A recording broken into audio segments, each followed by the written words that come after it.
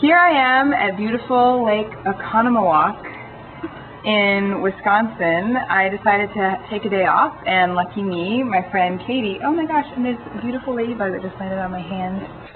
That's the goodwill and the love in Oconomowoc, Wisconsin.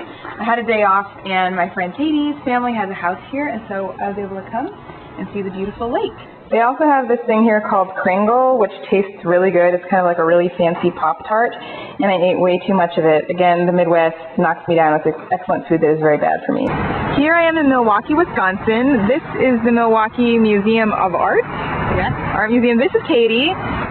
Yeah, Katie let me stay with her last night at her parents' house, and Katie actually got married here, so apparently it's available for private events as well. And at night, the wings open up and they light up and it looks like a bird. There's wings? There are wings, they flap.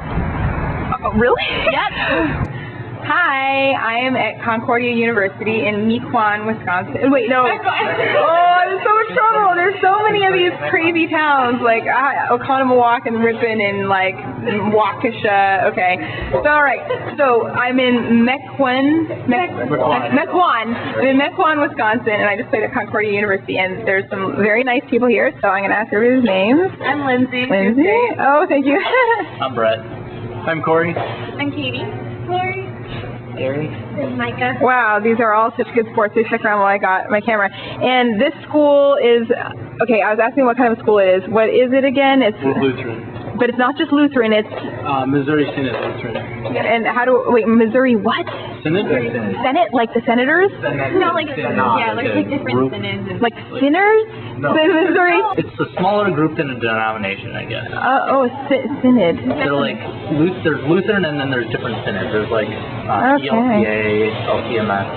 What is this synod belief?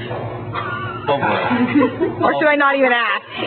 All I know is that it's okay for me to sing Blood Red Moon here and say the word bastard. And Kelsey was saying that I was saying, what happens when it gets to -17 and there's no, like, how do you walk outside between buildings? And Kelsey said, we actually have tunnels. There's 3.5 miles of tunnels and walkways throughout the entire school. That's so crazy. Like, so it's like an underground secret passageway. So if ever the world were to like have a nuclear fallout or something, then you guys could just go into the tunnels under the school.